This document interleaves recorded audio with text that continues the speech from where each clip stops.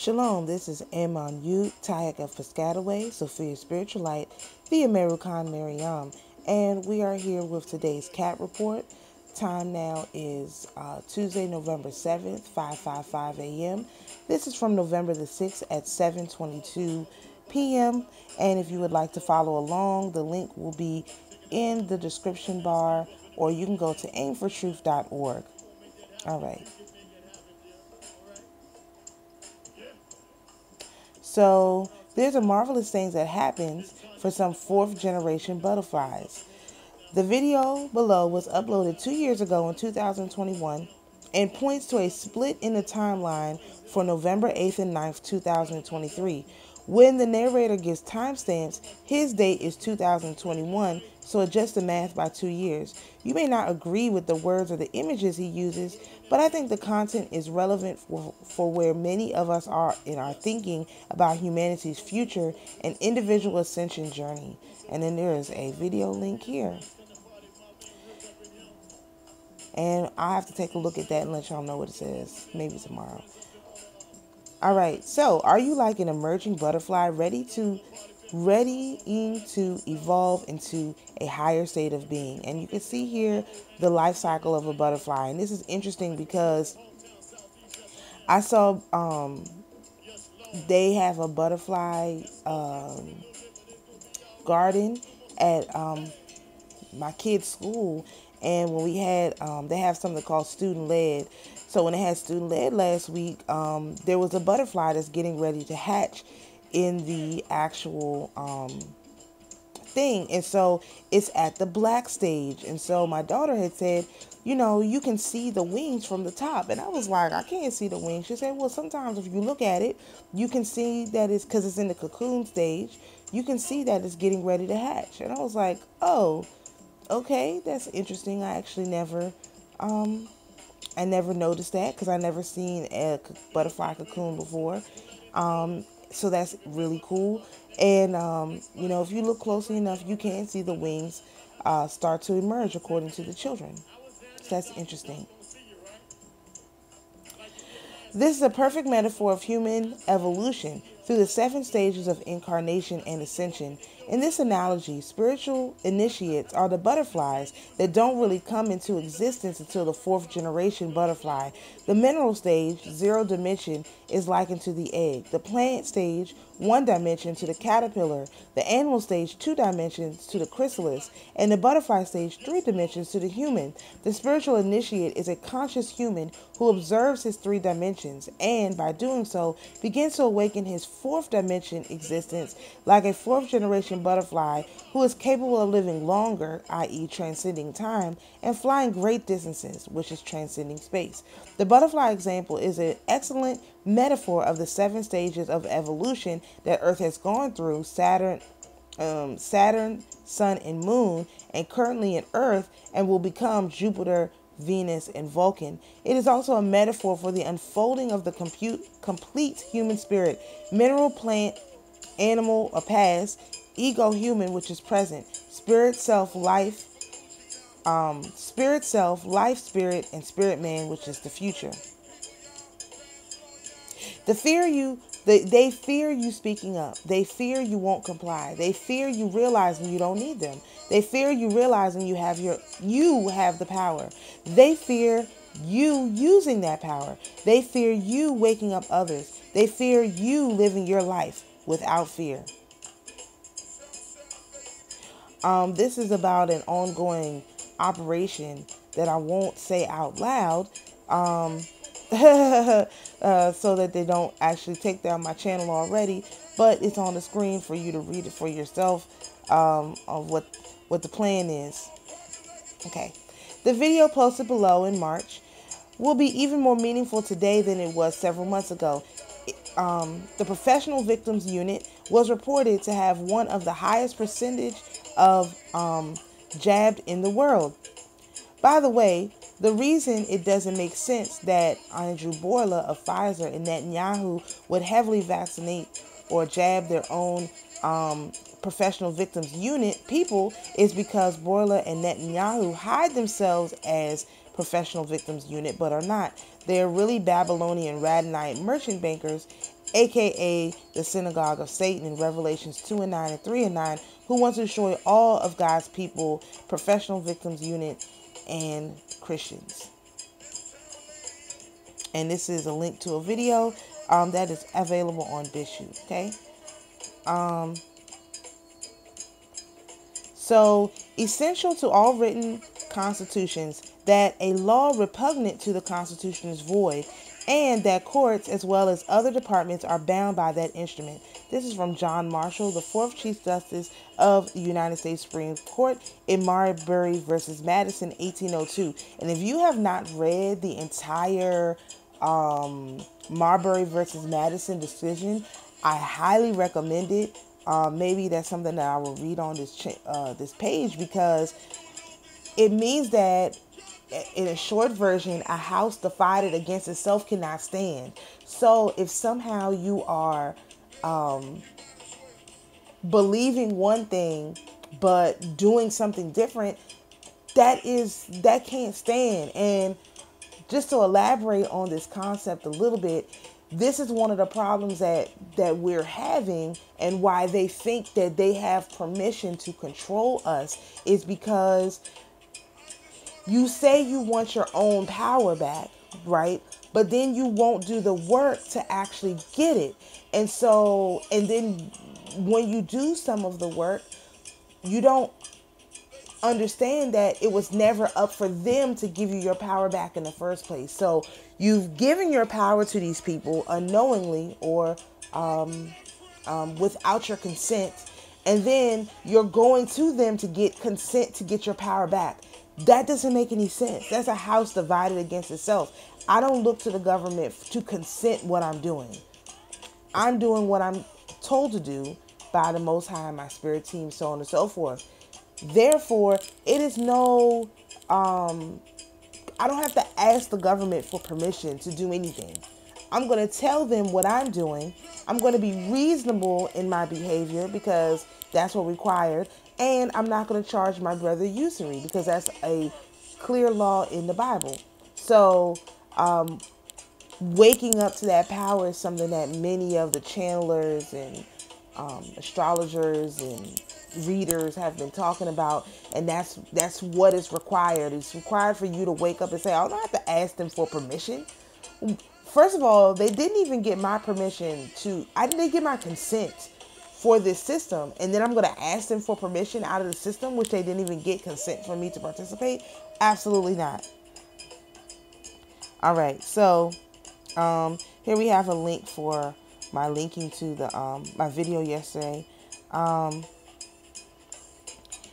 This is We the People Restore Our Constitution. We did the research. I'm so glad she's going to talk about this. If you're looking for hard evidence of traitors in our government, use the search bar on the left side of this page and type in their name. For example, try James Comey or John Brennan. And then we have this whole treason report. This is something I have read. It is unbelievable. There's no such thing as hate speech in the Constitution. All speech is protected. If a lawmaker or judge tries to restrict your First Amendment rights by making or enforcing laws that are repugnant to the Constitution, he or she has identified themselves as an enemy and is a traitor to the country. And something you can do, or you might want to think about. Matter of fact, let me just expand on this right here. One thing that we have been looking into, or I have been looking into, is remedies. How do you remedy these various situations? Now, there's a gentleman on YouTube, goes by the name of Eon, E-E-O-N. You probably can't even find his page if you search. He discusses remedies in no uncertain terms. His thing is remedies. He has another channel called Redress Right as well. And he has listed a number of remedies to deal with these kind of things. And so one of the remedies I suggest that you look into is actually called arbitration. Now, they have a Federal Arbitration Act. I won't go into all of that here, but because I have another channel where I talk about that kind of stuff. But here's the thing. You have arbitration and you also have tax credits. Arbitration is where you can take any company to an arbitrator and have an independent arbitrator evaluate your case. Now, why would you do that? One reason is that this gets the problem outside of the realm of the United States court system. The arbitration system is not the same as the court system. And if you read the Federal Arbitration Act, you will see that the arbitrators are quasi judicial, meaning their enforcement stand. When an arbitrator gives you an award, that award stands. Now, how do you get even further out of this system? Instead of, or how do you get further into the system? Instead of using the American Arbitration Association, which is what they recommend when you're going against a corporation, you can look into actually using a private arbitrator. There are many private arbitrators. We have a private arbitration association that we're in, private arbitrators that I can refer you to. But we have private arbitrators, so you don't have to go to the American Arbitration Association. If you're coming up against a corporation and you're trying to get a settlement, then yes, you might want to use the American Arbitration Association. But if you have a problem with a person, an individual, you can go to private arbitration, and those awards are actually binding. And what they try to trick people into doing is to going into court to confirm the arbitration result, but that's unnecessary. The court does not have to confirm the arbitration result. All you have to do is go to arbitration and let the arbitrator decide your case. So if you have problems against, this is the process that we have developed based on Eon on his channel, some things he's discussed in a personal group that we're in.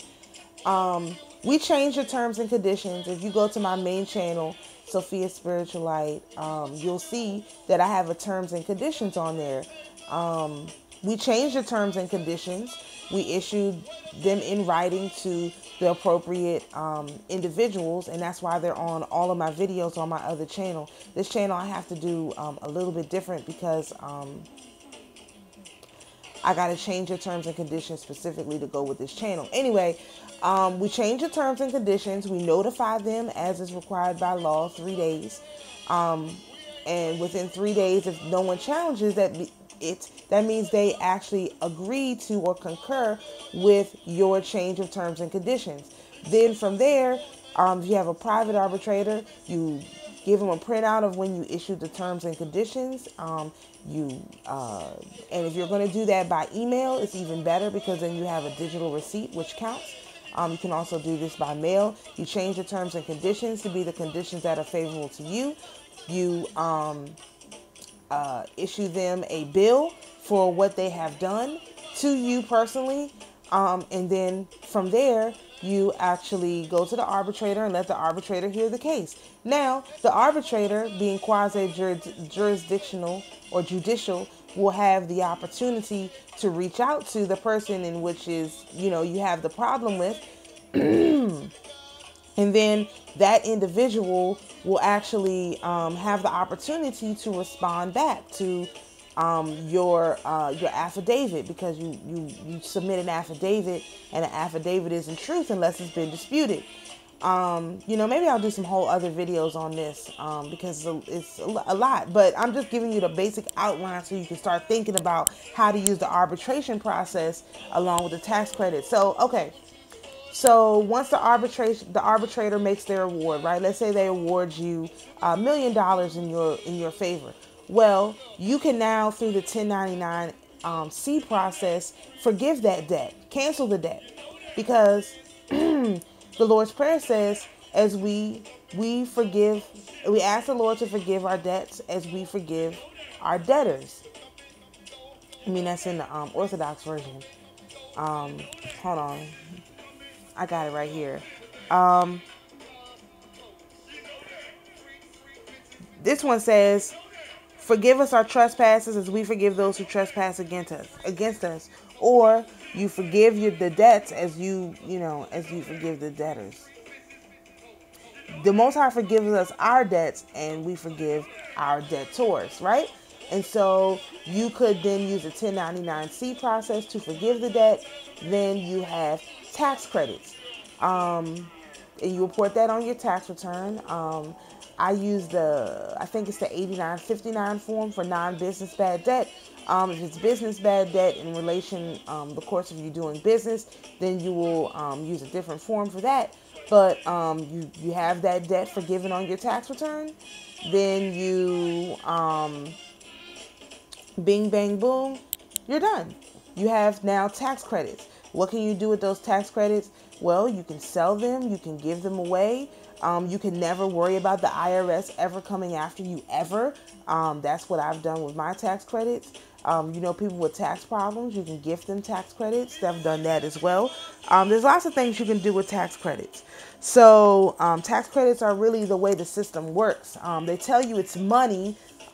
This is why I'm not necessarily a proponent of gold and silver, because that's not money either. The money, the actual value is me and my energy. And I'll say that every day. The actual value is me and my energy. It's not money. It's not gold and silver. It's me and my energy. And the value of me and my energy is quantified in a gold and silver coin, but it is not the value. The value is me and my soul and my spirit.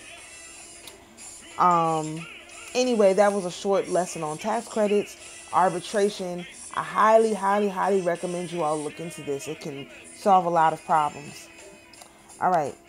Sticks and stones may break my bones, but words will never hurt me. Well, some people they do. All right.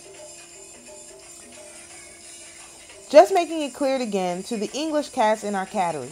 We love our English cousins and know that you are as much victims of the British Pilgrim Society and the swamp called the City of London as we are in our own DC swamp filled with crown agents. A few centuries ago, many of us set sail from England, Scotland, and Ireland to free the tyranny of the British monarch. But over time, we began to realize the Constitution was not being followed, and Congress is or was filled with dual citizens and crown agents. Then we discovered, through our amazing research here on AIM, that we never won the American Revolutionary War. Seriously. The British monarchy tricked us and infiltrated themselves into our government, and then the Babylonian Radnai merchant bankers took over the U.S. Treasury, and here we are today, with all of humanity fighting against the same evil that we tried to escape back in the 1700s, and even way before then. Time to unite all of humanity against the evil British Empire, where we go with one truth. We go as all humanity for freedom from tyranny. You may take our Wi-Fi, but you'll never take our keyboards. Keyboard warriors. All right, here we go again. Scots versus Brits and the Sangreal line to Jesus Mary. This is from the Post. Since Hallett is claiming his lineage to Jesus and Mary through the royal blood of King John, okay, here's mine too through the lineage of the kings and queens of Scotland.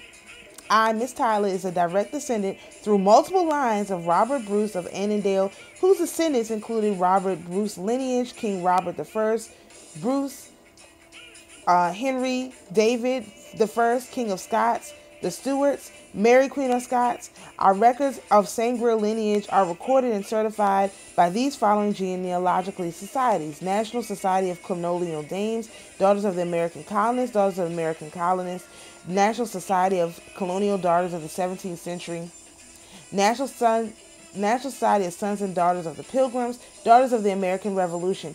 I would like to let me just say something.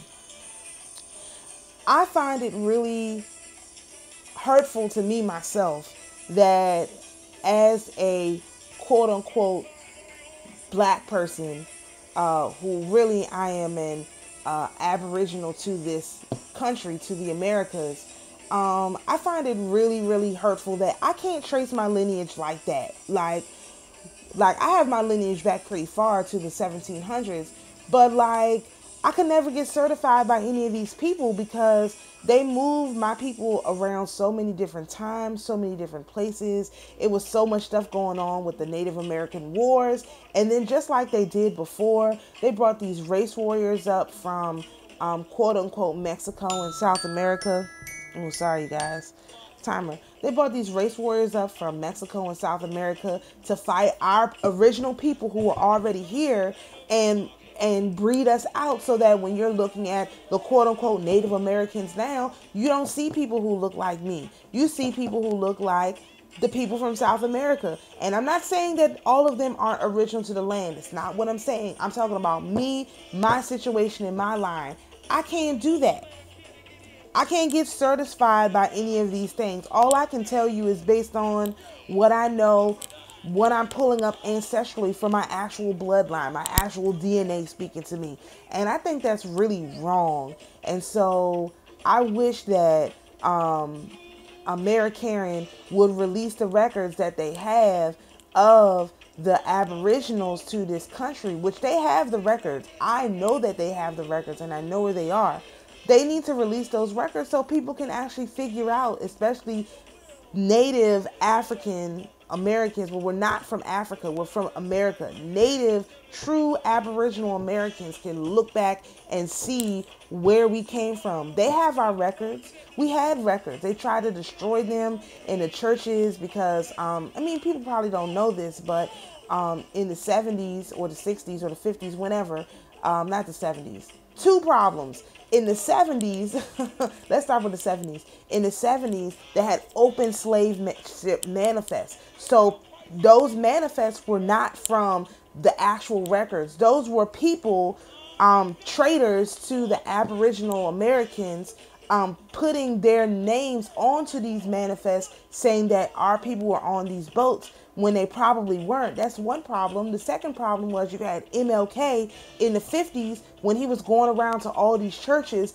telling the churches to burn their records, because a lot of our records were in our churches and the church records are gone because MLK told them to burn them. So, and I know that's true because in my church, my actual family church that I grew up in, when my grandfather was a historian, they burned a lot of the records. So a lot of our church records we don't have. They destroyed them. They were actually destroyed by traitors. So I know all about traitors, especially traitors to my quote unquote race or group. Anyway, back to Miss Tyler. All right. Additionally, 3 of our ancestors, Hugh Bygod, Richard de Clare, and Gilbert de Clare, were among the Council of 25 Barons that signed the Magna Carta. Our lineage records were officially accepted by the Magna Carta Dames on June 26, 2006. Our family of Scottish descendants has been fighting for a long war against the British for centuries. We fought them at the Battle of Stirling Bridge, then at the Battle of Lexington. Today we fight the British crown agents who have infiltrated our nations everywhere on the planet. We still claim, as Scots, our right to the throne is certainly more valid than the present Queen of England, now King of England. We need the Scottish line reinstated that claims association with the children of Jesus and Mary, who ended up in Scotland, protected by the Stuart line. Many died to install the true lineage of Great Britain, but failed in their attempts.